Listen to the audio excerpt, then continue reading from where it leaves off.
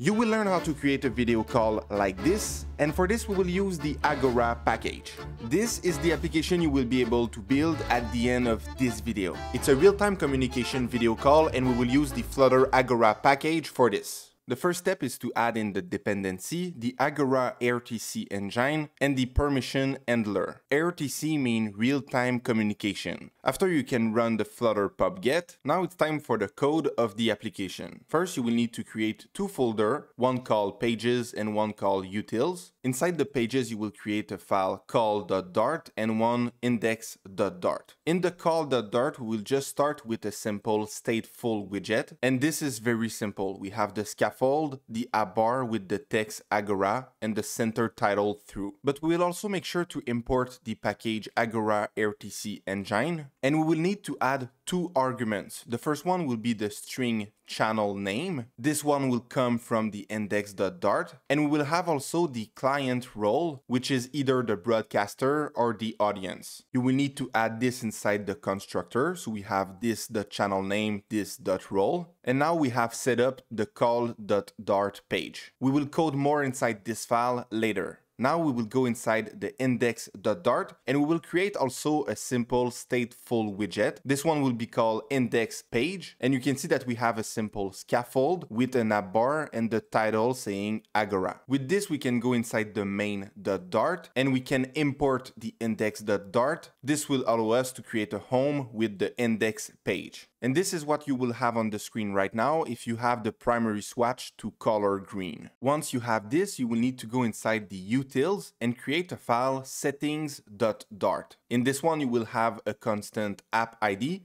and a constant token. I will show you right now how to get this information from Agora. For this, you will need to go on agora.io and log in into your own account. If you don't have one, you will need to create an account. After this, you will need to create a project with Agora, but I will show you how to configure this project. So you will click on config and you will see that you have a primary certificate and a secondary certificate. So what I did is I activate both of them, and then you will have the generate temporary RTC token, and you will click on this. Now you can create a channel name. I will call this one Flutter Mapp, and I will generate a token. Because I am on testing, this token will be available for a couple days. So I will copy this token and I will paste it inside the to-do. And to be clear, you should not use the same token as I use. You should create your own token. After this, we will need the app ID. If you go back inside your project, you will see that you have the app ID, and then you can just copy this. If I go back in the code, I will replace the to-do with my app ID. Again, you should use your own app ID. Okay, so this was all the setup we had to do. Now we can code the application. We will start with the index.dart. This is the page that you can see on the application right now. First thing first, we will import multiple things. The first one is the Dart async, the Dart developer, the package Agora RTC Engine, the permission handler, and the file call.dart. Now it's time to create variables. We will create a final channel controller. This will be a text editing controller, and we will use this for a text field. After, we will create a boolean validate error. We will set this as false. We will create a role, which is a client role.broadcaster. When you connect yourself to a video call, you can either be a broadcaster or an audience. The broadcaster will share a video and the audience will just listen to all the video happening. Now we can create a dispose method, and we will have the channel controller that dispose, because we want to remove it as soon as we don't use it anymore. For the body of the scaffold, we will create a single child scroll view. This one will have a container. The padding will be edge and set symmetrics horizontal 20. The child will be a column. And inside the list of children, we will have first the sized box height 40, the image network, another sized box with height 20, a text field. This one will give the channel controller that we have created.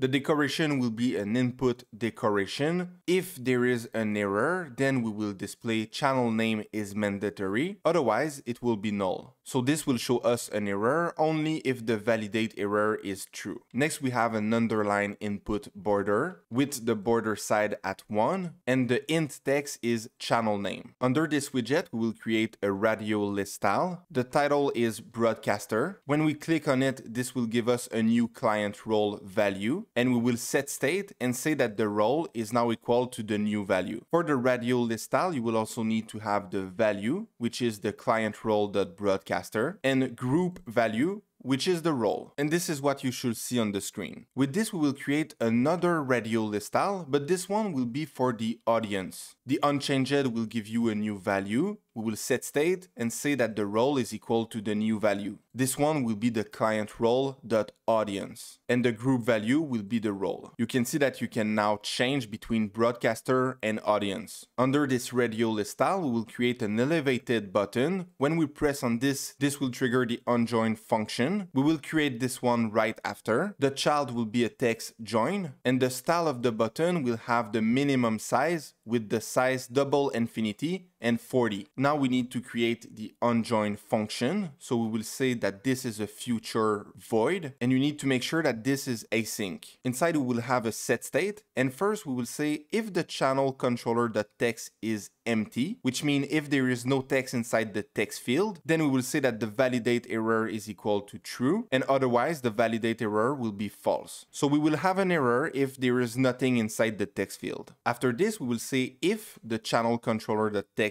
is not empty, then we will await a handle, camera, and mic. We will create this later also. Inside this one, we will put the permission camera, and we will do the same thing, another handle, camera, and mic, but this permission will be for the microphone. Again, we will create this function very soon. Once we have the permission, we will say navigator.push. We put the context and the material page route. The builder will return the call page. And inside, if you remember, we need to put two arguments, the channel name, and the channel name is actually the channel controller.text. This means is the value that the user have put inside the text field. And the role is the one defined by the broadcaster or the audience. Okay, so let's create the handle, camera, and mic. This one is a future void, and we receive the permission, which is either the camera or the microphone. This will be an async, and you will say that the status is equal to await the permission.request. You can after log the status if you want to see it in the console. So this will request the permission for the camera and the microphone. If we try it right now and I click on the join button, you will see that we have an error message saying that the channel name is mandatory. So if I put a channel name and I click on join, this will trigger the permission request for the video. So I will say yes, and it will also request the permission for the microphone. I will also accept. And this will bring us to the second page, which is the call.dart. And now it will be time to work on the call.dart file. Before we start working on the call page stateful widget, we will add all the imports. The first one is the dark async. After we have the Agora RTC Engine as RTC local view and the Agora RTC Engine as RTC remote view. We will also import the utils settings. Inside we have the app ID and the token. And now we are ready to work on the call page. First, we create the final users. This is a list of int. The final info string. This is a list of string. The boolean mute set as false. The boolean view panel set as false. The late RTC engine called engine. And we create an override init state. This one will need to initialize something that we will create later. We have also a dispose method. This one will clear all the users inside the list, leave the channel of the engine, and finally destroy the engine. It's now time to create the future void initialize that is inside the init state. This one is async, and inside we will say if the app ID is empty, then we will set state the app, and we will add inside the info string, the app ID is missing, please provide your app ID in setting.dart. We will also add inside the info string Agora engine is not starting. So this is what you will see on the screen if the app ID is empty, and we will return absolutely nothing. But if the app ID is not empty, then we will need to do two things: the init Agora RTC engine and the add Agora event handlers. For the first one, we need to set up the engine. So we will say that this is equal to RTC engine.create, and we put the app ID inside. With the engine, we can now await and say enable video. then await the engine again and set the channel profile. Inside we will say channel profile.live broadcasting. The last one will be to await the engine and set the client role. The role will come from the index page, as you can see when we choose broadcaster or audience. Now for the add Agora event handler, we create a function add Agora event handler that we will create later. Under this one, we have the configuration, that is the video encoder configuration. We will need to set up the dimension of this one. So we'll say video dimensions with a certain width and height. Next, we will await the engine and set the video encoder configuration. Inside, you just put the configuration that we just created. Under this one, we will say await engine. Now we need to join the channel with the engine, and this one take inside the token, the channel name, optional information, and optional UID. So we will give the token coming from the settings, the channel name coming from the index page, the optional information will be null, and the optional UID is 0. It will be time to create the add Agora event handler. So we will say void. Inside we have the engine.set event handler. We put the RTC engine event handler inside, and this will give us access to an error and a code. First, we will set state and say that the information is equal to error with the code. We will add inside the info string the information of the error. Under this, we will create a join channel successful. This will give us access to the channel, the UID, and the elapsed. But inside we will just say set state, the info is now equal to join channel, the name of the channel, and the UID, and add inside the info string the information. We will do the same logic for pretty much everything. We will say if someone leaves the channel, then we will set state and add inside the info string that someone has leave the channel. We will then clear the users inside the list. If a user join a channel, then we will have the UID and the elapsed. We will set state. We will say that the information is the UID. Inside the info string.add, we will add the information, and we add the UID of the user inside the users list. The next one is about the user offline. So we will set state. The information will be the UID of the user, saying the user is now offline. Inside the info string, we'll add the information. And make sure to remove the UID inside the users list. We have also a first remote video frame. For this, we set state again, and we say that the info is equal to first remote video with the UID, the width, and the height. We will store this information inside the info string list. Now we need to create a widget, view row, and we will use this one inside the scaffold. Let's create a final list of stateful widget called list. Inside this one, we'll say if the widget role is currently equal to a broadcaster, then we will add inside the list the RTC local view.surface view. And then we will do a for loop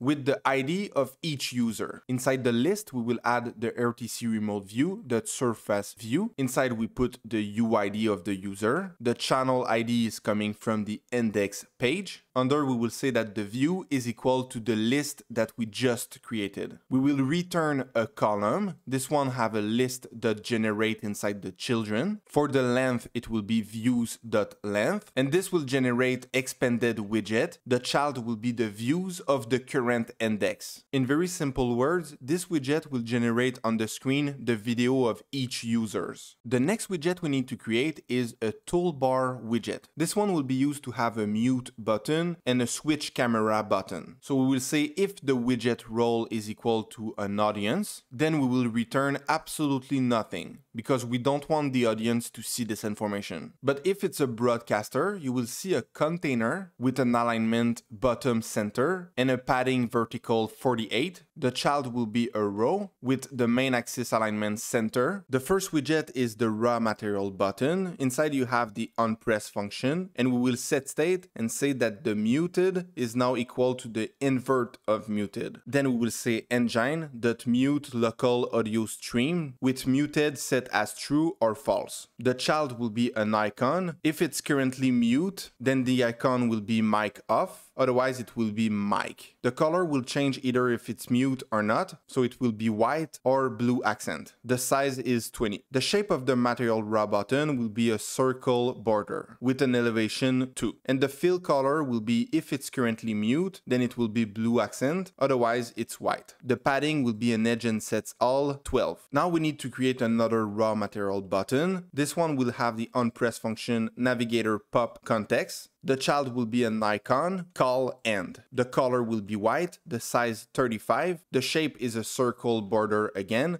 the elevation 2. Fill color is red accent, and the padding is 15. The last raw material button will be a non-press function that say engine.switch camera. The child will be an icon, switch camera. The color is blue accent, the size 20. The shape circle border. The elevation 2, fill color white, and padding edge and sets 12. We need to create one last widget, and this one is the panel. This widget will show you on the screen what happened behind the scene. So you will return a visibility widget, and it will be visible only if the view panel is true. The child will be a container, the padding symmetrics vertical 48, the alignment bottom center. The child is a fractionally sized box. The height factor is 0.5. The child is a container with a padding symmetric vertical 48. Inside we have a list view.builder. The list will be reversed true. The item count will be the info strings.length because this will display all the information of the info string list. The item builder will have the context and the indexed. If the info strings list is currently empty, then it will return a text null. Otherwise, it will return a padding with the edge and set symmetrics vertical 3, horizontal 10, and the child will be a row with the main axis size minimum. The children will be a flexible widget with a container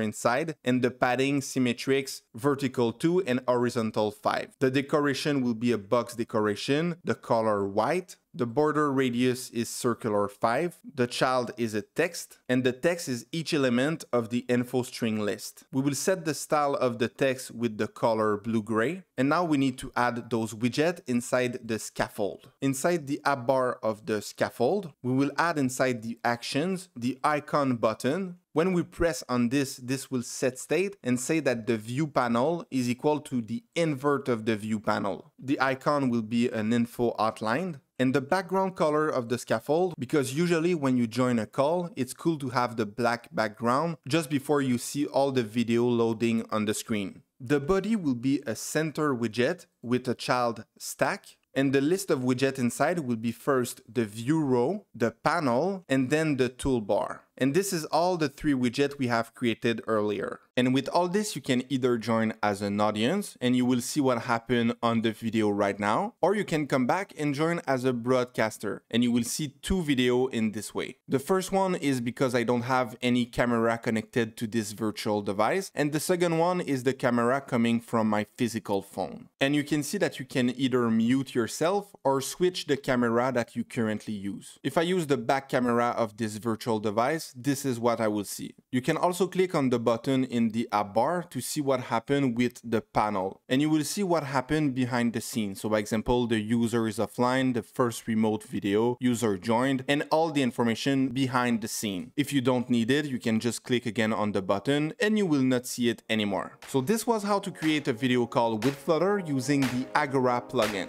That's it for this one. See you in the next video. Bye.